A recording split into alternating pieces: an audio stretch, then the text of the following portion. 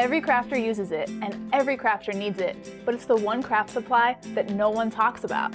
Any guesses? It's chipboard.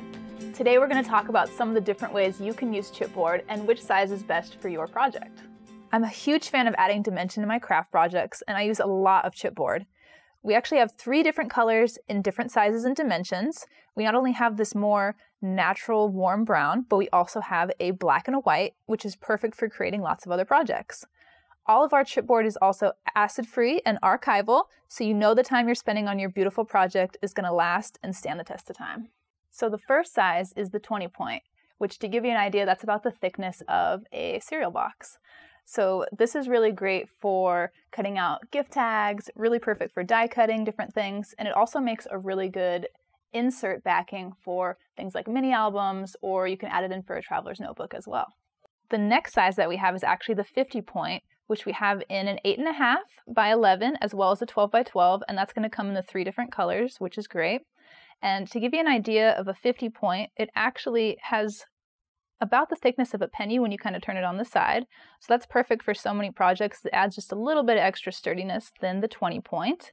So this size is actually really great if you wanted to fold it up, for example. You really could make your own fun DIY journals or even a traveler's notebook.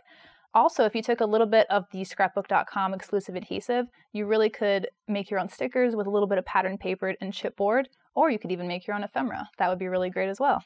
And the thickest chipboard sizes that we have are going to be an 85 point, which all of the natural browns come in the 85 point, which is super thick.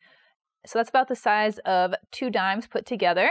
And also we have a 90 point in the black, which is also right around the same size as a 90 point, which is about 2 dimes stuck together. So we have both of those in an 8.5 by 11, as well as a 12 by 12. And this size is definitely super, super thick. So if you use this, you can definitely use it in your die cutting machine with Biggs dies or steel rule dies. I would not recommend trying this with your thinner dies though. So these sizes are perfect for creating a backing for a mini album, and you can actually even use your Crop-A-Dile to get through these sizes, or you could even use a cinch if you wanted to bind it that way.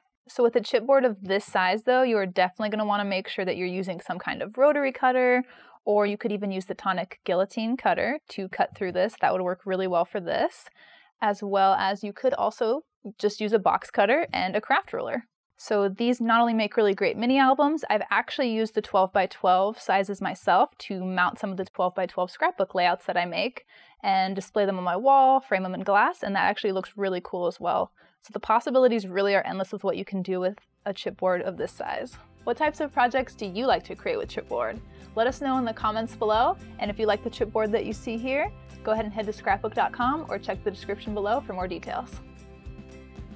Thanks for watching. If you like this video and want to see more from Scrapbook.com, please like, share, subscribe, and leave a message. Happiness is life handmade.